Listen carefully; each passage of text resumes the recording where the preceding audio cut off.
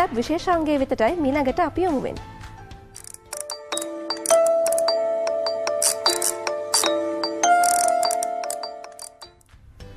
පුද්ගලයන්ගේ චලනවලට ඒ වගේම තමයි පුද්ගලයන්ගේ ඉරියව් වලට සමාන වන අයුරින් පරිගණක රූපරාමු යොදාගෙන නිර්මාණය කරන ලද චිත්‍රපට මෙවැනි වූ ජවනිකා ඔබ බොහොමයක් චිත්‍රපටවලින් නාට්‍යවලින් ඔබ දැක තිබෙනවා ඇති. මෙන්න මේ ක්‍රමවේදය එහෙමත් නැත්නම් මෙන්න මේ තාක්ෂණ වේදය හඳුන්වන්නේ motion capture තාක්ෂණය කියලා. එහෙමත් නැත්නම් චලන ග්‍රහණය කරගැනීමේ තාක්ෂණය කියලා අපිට මේ තාක්ෂණය හඳුන්වන්න පුළුවන්.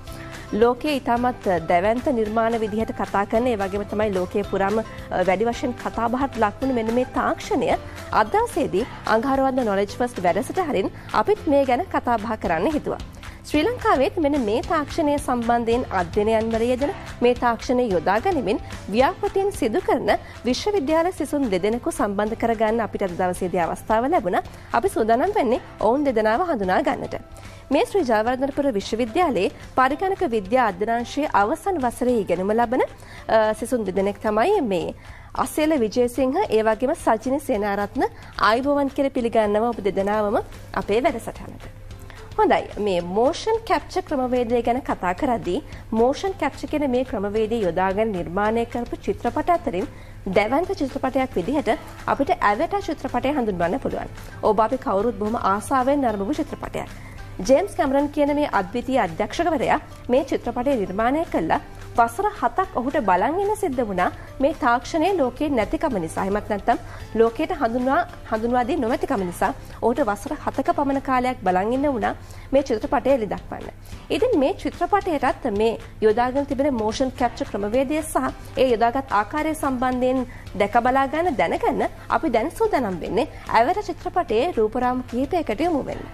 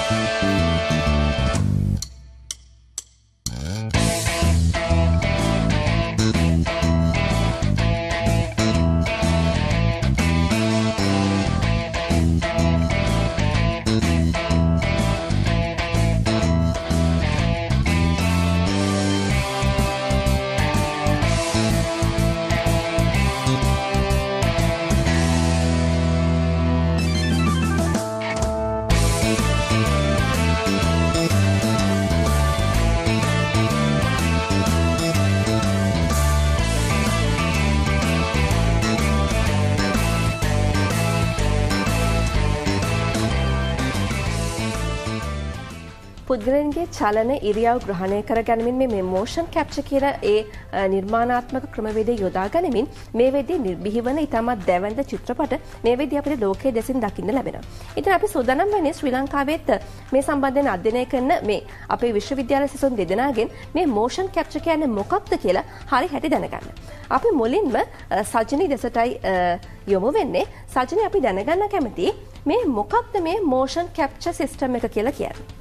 motion capture technology නැත්නම් motion capture තාක්ෂණය මොකක්ද කියලා කියන එක මම හැමෝම දන්න සිද්ධියකින් පැහැදිලි කරන්නම්. අපිට මතකයි දැන් මීට අවුරුදු ගණනකට කලින් මුත්තයා මුරලිදරන්ගේ පන්දු යැවීමේ ඉරියව්ව පිළිබඳ ප්‍රශ්න නැගුණා. එය නිර්වද්‍යද කියලා. අන්න ඒ ඉරියව්ව නිර්වද්‍ය බව ඔප්පු කිරීමට මේ motion capture තාක්ෂණය භාවිතා කරනු ලැබුණා. ඔබට දකින්න පුළුවන් තිරේ මේ අවස්ථාව. ඔව්. ඒ තිරේ දැන් දිස්වන පරිදි ඒ පෙන්වන්නේ motion capture තාක්ෂණය පාවිච්චි කරලා ඔහුගේ ඉරියව්ව විශ්ලේෂණය කරන අවස්ථාව. එම පින්තූරයේ පෙනෙන පරිදි ඔහුගේ ශරීරයට ඒ සුදු පාටින් පෙන්වන දේවල් වලට අපි කියනවා මාකර්ස් කියලා. ඒ මාකර්ස් සවි කරලා එමගින් ඔහුගේ ඉරියව්ව පිළිබඳ දත්ත පරිගණකයට ලබා ගන්නවා. එතකොට ඔහුගේ ඒ ඉරියව්වේදී ඔහුගේ අතේ කෝණය කොච්චරක් නැවෙනවද ඒ වගේ දත් අපි පරිගණකයට ලබාගෙන ඒ දත්ත විශ්ලේෂණය කරලා තමයි මේ ඉරියව්ව නිර්වද්‍ය බව ඔප්පු කරනු ලැබුවේ.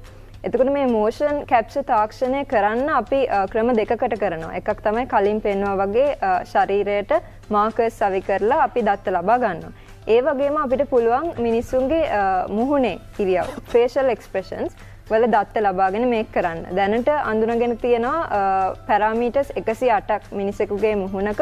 ඒ කියන්නේ උදාහරණයක් වශයෙන් ඇස් කොච්චර විවර වෙලා තියෙනවද, කට කොච්චර විවර වෙලා තියෙනවද, ඒ වගේ වෙනස් වීම් වල දත්ත අපි පරිගණකයට අරගෙන ඒවා විශ්ලේෂණය කරලා විවිධ නිර්මාණ කරන්න පුළුවන්, ඒවා වෙනස් කරලා එවැනි දේවල් කරන්න පුළුවන් මේ තාක්ෂණය.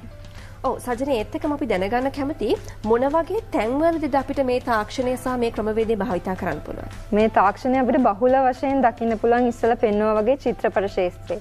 ඇවටර් චිත්‍රපටයේදී මේක පාවිච්චි කරලා තමයි ඒගොල්ලන් ගොඩක් ස්වභාවික විදිහට ඒ චරිතවල අංග චලනයන්. සජනේ අපි පොඩ්ඩක් වෙලාව බලාගෙන අපේ කතා බහට යමු.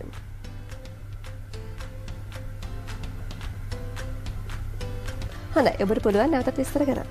ඔව් ඇවටර් චිත්‍රපටයේදී මම කියමින් සිටියේ එම චරිතවලට ඊටාම ස්වභාවික බවක් එක් කරන්න ඔවුන් මේ තාක්ෂණය පාවිච්චි කරලා තියෙනවා. එතකොට ඇත්ත මිනිසෙකුගේ අංග චලනයන්, මුහුණේ ඉරියව්වන් එවැනි දේවල් එම චරිතවලට යොදා ගන්නවා. ඒ අංග චලනයන් පිළිබඳ දත්ත අරගෙන ඒ දත්ත විවිධ වෙනස්කම් වලට භාජනය කරලා අලුත්ම චරිත ඒගොල්ලන් නිර්මාණය කරන ස්වභාවික බවකින් යුක්තව. එතකොට දෙවනි ශාස්ත්‍රය තමයි අපිට දැක ගන්න පුළුවන් ස්පෝර්ට්ස් පර්ෆෝමන්ස් ඇනලිසිස් කියන දේදී. අර මම කලින් කිව්වා වගේ මුරලිදරන්ගේ සිද්ධියේදී ඔහුගේ නිර්වද්‍ය බව ඔප්පු කරා වගේම අපිට පුළුවන් මේ දත්ත පාවිච්චි කරලා motion capture technology එකෙන් දත්ත පාවිච්චි කරන්න පුළුවන් අපිට ක්‍රීඩකයන්ගේ ඔවුන්ට ඉන්ජරිස් වෙන්න පුළුවන් ඉස්සරහට අන්න ඒවා කලින් දැනගන්න.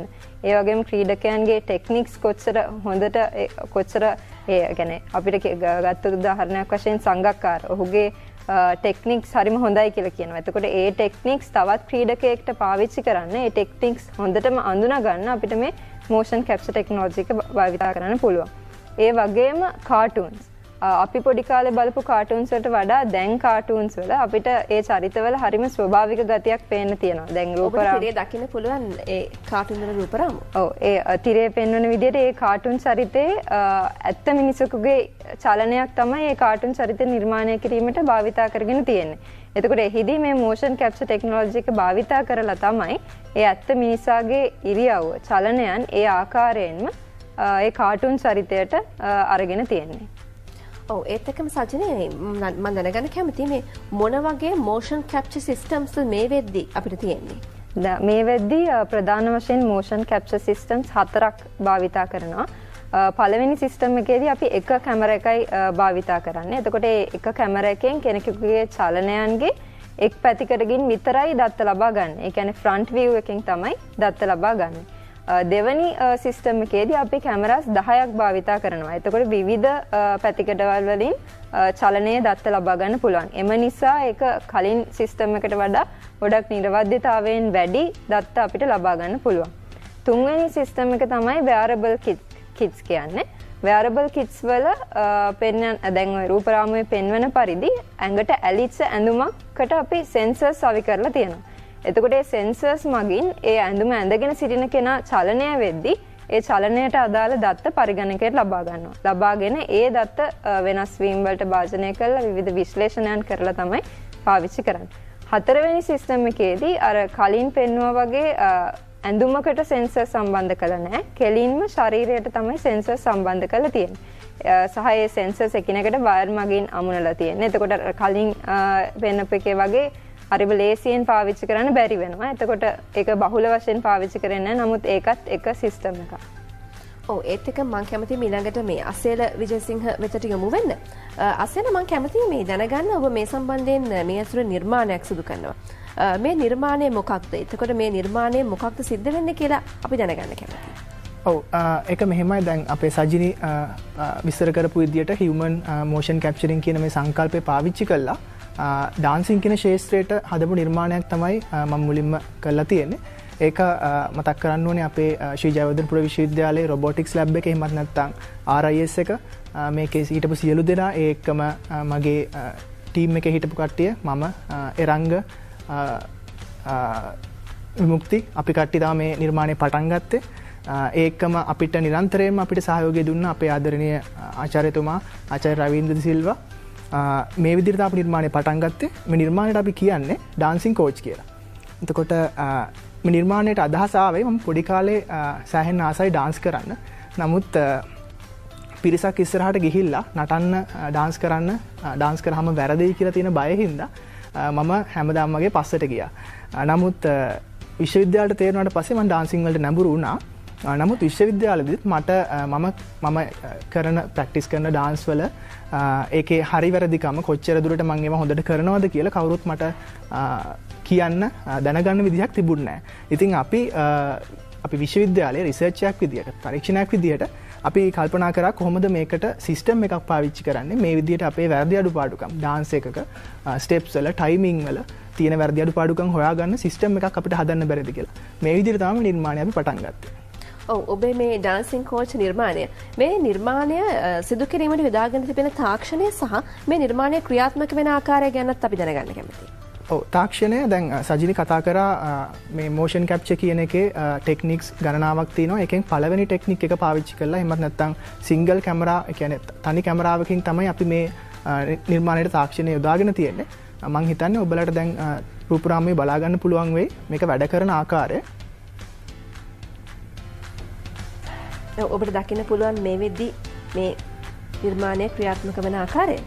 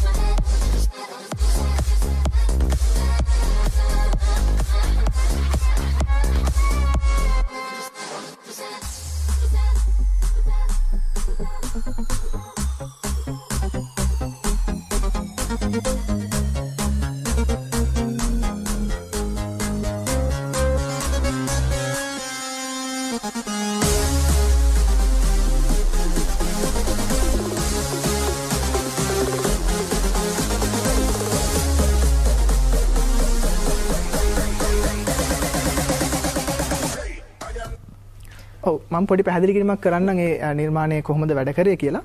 අපිට මේ සඳහා මුලින්ම අවශ්‍ය වෙනවා ප්‍රොෆෙෂනල් ඩාන්සර් කෙනෙක්. ඒ කියන්නේ මුලින්ම අපේ මේ නිර්මාණයේ ඉස්සරහා තියෙනවා කැමරාවක්.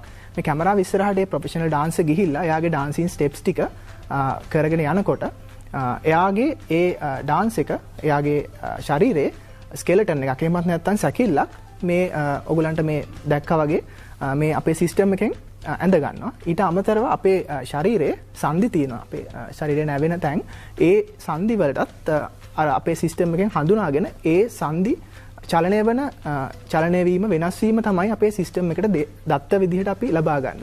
මේ දත්ත ලබාගෙන අපි මේව ගබඩා කරලා තියාගෙන ඊට පස්සේ අපි එහෙමත් නැත්නම් ප්‍රැක්ටිස් කරන්න ඕන කෙනෙක් ඩාන්ස් එක ඉගෙන ගන්න ඕන කෙනා ගිහිල්ලා මේ විදිහටම අපේ සිස්ටම් එක ඉස්සරහා එයාගේ ස්ටෙප් එක අර කලින් අටපු කෙනාගේ වීඩියෝ එකක් දිහා බලාගෙන එයාගේ ස්ටෙප්ස් ටික කරනකොට අපේ සිස්ටම් එකෙන් කියනවා කොච්චර දුරට මේ දේවල් ඇනලයිස් කරලා ඒ කියන්නේ විශ්ලේෂණය කරලා කොච්චර දුරට මේ අපි හොඳට නටලා තියෙනවද අපි මොනවද කරන අඩුපාඩුකම් ඒ වගේම ස්කෝර් එකක් දෙනවා අපිට මැනගන්න පුළුවන් අපි කොච්චර දුරට සාර්ථකයිද කියලා.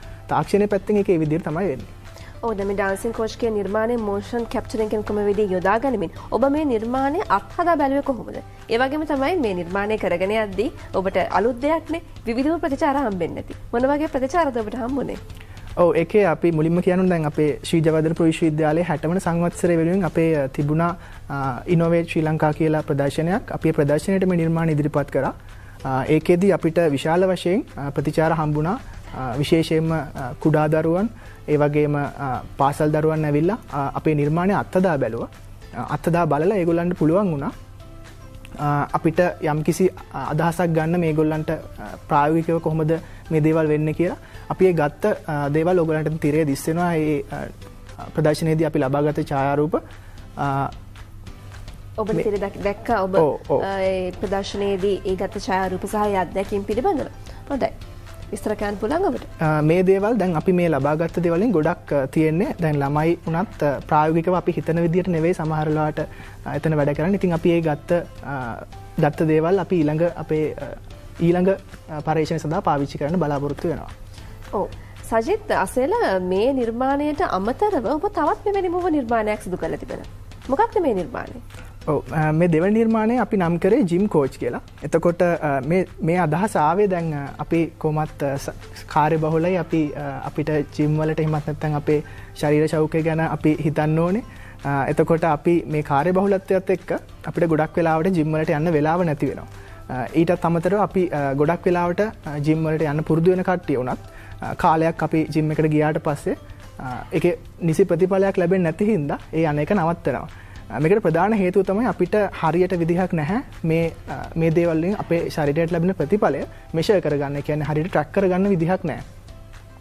මේ සඳහා පර්සනල් කෝචස්ලා එහෙමත් නැත්නම් කෝචස්ලා ජිම් එකේ ඉන්නවා. නමුත් ඒගොල්ලන්ට හැමතිස්සෙම අපිත් එක්ක අපිව නිරීක්ෂණය කරන්න අපිට ගුරුහරුකම් දෙන්න බෑ. ඉතින් මේ හින්දා අපි කල්පනා කරා virtual gym coach කියලා සංකල්පයක් එක්ක ඕනම කෙනෙක්ට ඕනම තැනකදී පාවිච්චි කරන්න පුළුවන් විදිහේ ජිම් එකක් virtual gym එකක් හදන්න ඒ විදිහට තමයි නිර්මාණය අපි එළියට ගත්තේ. මේ දෙවන නිර්මාණය සඳහා ඔබ යොදාගෙන තිබෙන තාක්ෂණය ගැන අපිට හැඳින්වීමක් කරොත්. ඔව් පළවෙනි නිර්මාණයට සාපේක්ෂව යම්තාක් දෙවන නිර්මාණයත් සමානයි වැඩ කරන ආකාරය. නමුත් අපි දෙවන නිර්මාණයේදී යොදාගෙන තියෙන තාක්ෂණය පැත්තෙන් පළවෙනි නිර්මාණයට වඩා සෑහෙන සංකීර්ණ තාක්ෂණයක් තමයි අපි දෙවන නිර්මාණයට යොදාගෙන තියෙන්නේ. දෙවන නිර්මාණය වැඩ කරන ආකාරය ගැන කිව්වොත් පෙර ආකාරයටම අපිට අවශ්‍ය වෙනවා පර්සනල් ට්‍රේනර් කෙනෙක්. ඒ කියන්නේ කෝච් කෙනෙක් අවශ්‍ය වෙනවා. මුලින් ඒ කෝච් අපේ සිස්ටම් එක ඉස්සරහට ගිහිල්ලා එයාගේ එක්සර්සයිසස් එයාගේ රුටීන් එක එයා කරන්න ඕනේ. ඒ කරනකොට ඒ රුටීන් එක අපි අර කලින් විදිහටම දත්ත විදිහට අපි ලබා ගන්නවා. එයාගේ චලනවල වෙනස් වීම ඒ දේවල් අපි ගබඩා කරගන්නවා. ගබඩා කරගෙන ඉවර වෙලා අපි එහෙමත් නැත්නම් එක්සර්සයිස් එක කරන්න ඕන කෙනා ගිහිල්ලා සිස්ටම් එක ඉස්සරහා ඒ විදිහටම අර කෝච් කරපු ස්ටෙප්ස් ටික කරන්න ඕනේ.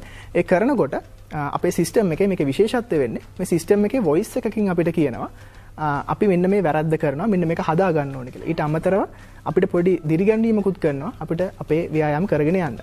මේ විදිහට තමයි මේක තාක්ෂණය අපි පාවිච්චි කරලා තියෙන්නේ. හොඳයි ඔබ සඳහන් කළා පළවෙනි නිර්මාණයට වැඩිය මේ දෙවෙනි නිර්මාණයට යක් සංකීර්ණයි කියලා. මොකක්ද ඒ වෙනස? මොකක්ද ඒ සංකීර්ණත්වය? පළවෙනි නිර්මාණයේදී ඔයගොල්ලෝ දකින්න නැති තිරේදී අපි හાર્ඩ්වෙයාර් ඩිවයිස් එකක් එහෙම නැත්නම් කැමරාවක් යොදාගෙන තියෙනවා විශේෂ සෙන්සර් සහිත. මේකෙන් තමයි අර මොෂන් කැප්චර් කියන දේට විශාල සහයෝගයක් හම්බ වෙන්නේ. අපි දෙවන නිර්මාණයේදී කියන්නේ ජිම් කෝච් කියන එකේදී අපි පාවිච්චි කරලා තිනවා ඊට වඩා සංකීර්ණ සහ මොඩර්න් එහෙම නැත්නම් අලුත් විදි artificial intelligent machine learning post estimation මේ වගේ concepts techniques පාවිච්චි කරලා තමයි අපි දෙවන නිර්මාණයේදී ඒ කාර්යය කරන්නේ.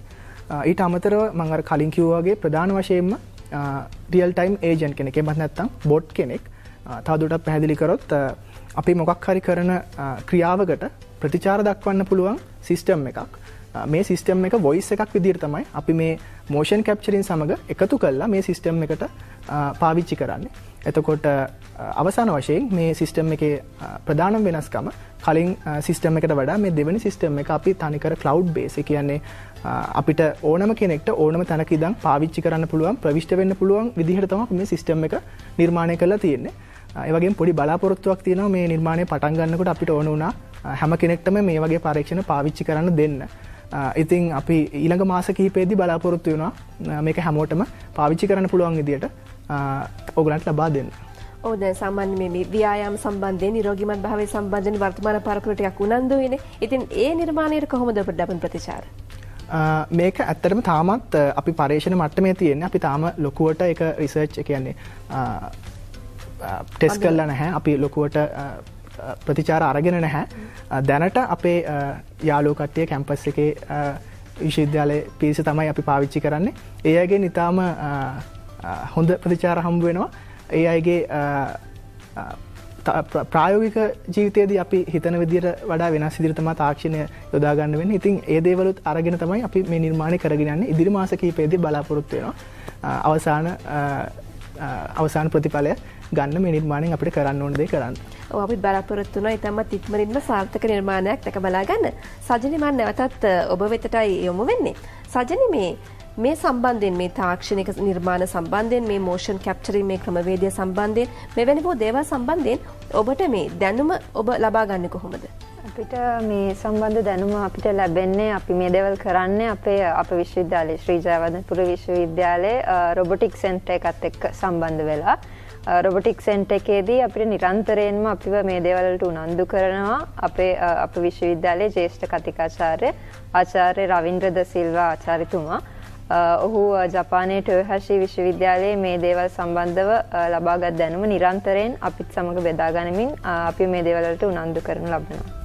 ඔව් එතකොට මම දැනගන්න කැමතියි යම් කෙනෙකුට මේ සම්බන්ධයෙන් අදහසක් නැති වෙන්න පුළුවන් අද මේ දේ ගැන මුලින්ම දැනුවත් වුණා වෙන්න පුළුවන්. එහෙම කෙනෙක් කොහොමද මේ දේවල් වලට යොමු වෙන්නේ නැත්නම් තවදුරටත් මේ ගැන සොයලා බලන්නේ? මේ දේවල් වලට කොහොමද අපි යොමු වෙන්නේ? ඔවුන්ට පුළුවන් දැන් සාමාන්‍ය කෙනෙක් නම් ඕනම වෙලාවක අන්තර්ජාලයෙන් මේ දැනුම සාමාන්‍ය දැනුමක් ලබා ගන්න පුළුවන්.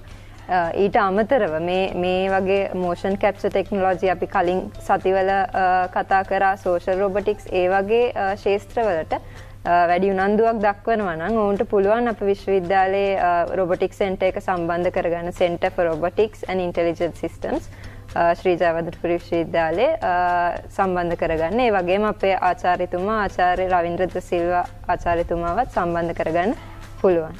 හොඳයි මේ තාක්ෂණය සම්බන්ධයෙන් ඔබට උනන්දුවක් තිබෙනවා නම් ශ්‍රී ජයවර්ධනපුර විශ්වවිද්‍යාලය සමග සම්බන්ධ වෙලා මේ නව තාක්ෂණය ගැන දැනුමක් ලබා ගන්න ඔබටත් ඒ ඔස්සේ අවස්ථාව තිබෙනවා. හොඳයි සජනි මම දැනගන්න කැමතියි ලංකාවේ මෙවැනි සිස්ටම් එකක් දැනට තියෙනවද? දැනට මෙවැනි සිස්ටම් එකක් සම්පූර්ණ කැමරාස් 10ක් ඒ වගේ ඊටාම දියුණු සිස්ටම් එකක් දැනට පාවිච්චි වෙන්නේ නැහැ. පාවිච්චි වෙන්නේ කියන්නේ පරීක්ෂණ වලට භාවිතා කරන්නේ මම සඳහන් කරපු සිස්ටම්ස් වලින් එක කැමරා එකක් පමණක් භාවිතා කරලා කරන පරීක්ෂණ. ඔව් දැන් මේ වගේ සිස්ටම් එකක් තිබුණොත් අපිට මොන වගේ දේවල් අනාගතේ කරන්න පුළුවන්? අපිට කරන්න පුළුවන් මම අර කිව්ව ක්ෂේත්‍ර වලින් චිත්‍රපට ක්ෂේත්‍රය අනිවාර්යයෙන්ම ගොඩක් දියුණු දේවල් කරන්න පුළුවන්. මම සඳහන් කරපු තව ක්ෂේත්‍රයක් තමයි ස්පෝර්ට්ස් පර්ෆෝමන්ස් ඇනලිසිස්. එම ක්ෂේත්‍රයේදී ක්‍රීඩකයන්ගේ ක්‍රිකට්ම වෙන්න ඕනේ නැහැ. කබඩි, හොකි ඕනම ක්‍රීඩාවක ක්‍රීඩකයන්ගේ ටෙක්නික්ස් තව වැඩි දියුණු කරන්න ඒ වගේම උන්ට ඇතිවිය හැකි ඉන්ජරීස් කලින් අඳුනා ගන්න. ඒ වගේ දේවල් වලට මේ තාක්ෂණය භාවිතා කරන්න පුළුවන් සහ ක්‍රීඩාව තව දියුණු කරන්න. ක්‍රීඩකයන්ව තව දියුණු කරන්න මේ තාක්ෂණය භාවිතා කරන්න පුළුවන්. ඔව් දැන් මේ motion capturing කියන මේ ක්‍රමවේදය ක්‍රියාත්මක වෙන්න විශේෂ පරිසර තත්ත්වයන් අවශ්‍යයිද? විශේෂ පරිසර තත්ත්වයන් අවශ්‍යයි.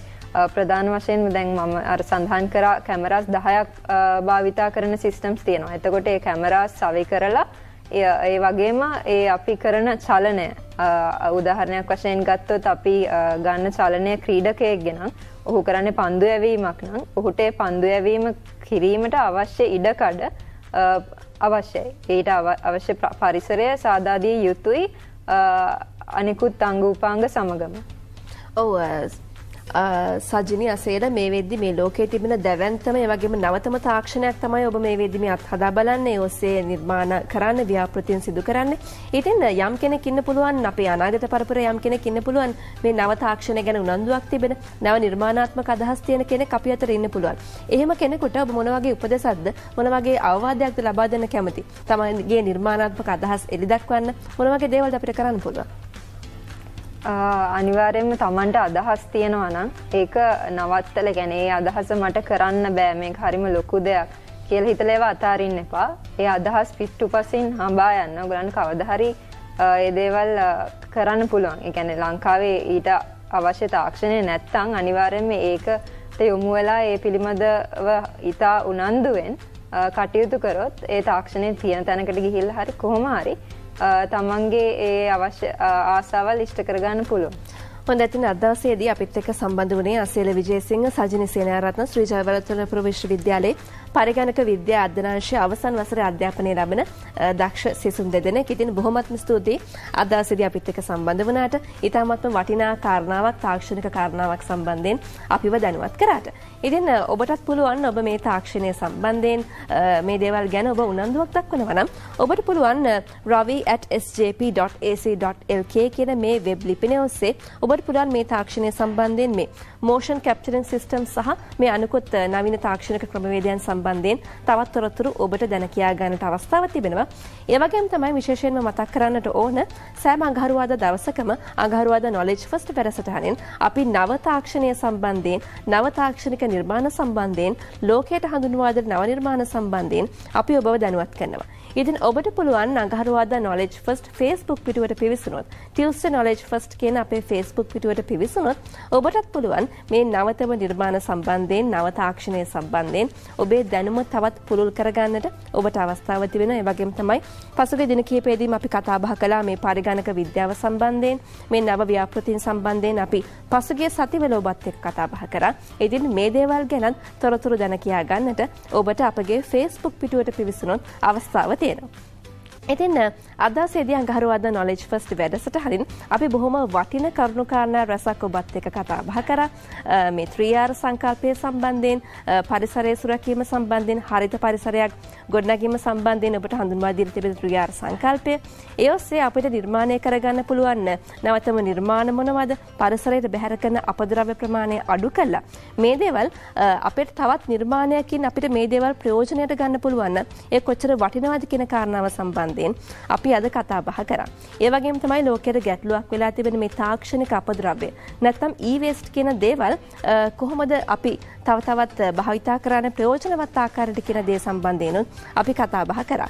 ඉතින් අද දවසේදී මේ වටිනා කරුණු කාරණා රසක් සමගින් අඟහරුවාදා knowledge first වැඩසටහනින් අපි ඔබගෙන් සමුගන්නයි මේ සූදානම් වන්නේ.